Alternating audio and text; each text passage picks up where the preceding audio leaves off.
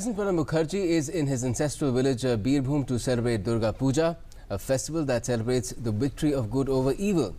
He used the occasion to share a strong message as well on the need to protect the plural fabric of the nation.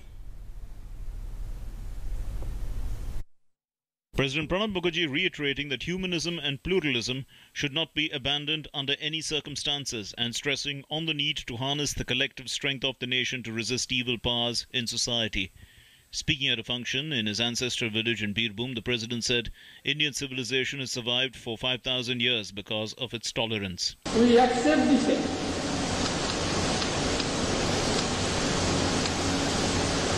We coexist with difference. এবং সেইটা যদি না থাকতো তাহলে ভারতবর্ষের সভ্যতা 5,000 বছর ধরে টিকে থাকতে পারত না।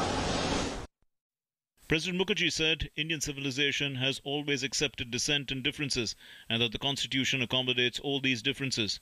He hoped Mahamaya, the combination of all positive forces, would eliminate the Ashuras or divisive forces. The president recalled the teachings of Shri Ramakrishna Paramhans and said, as there are a number of beliefs, there are a number of ways.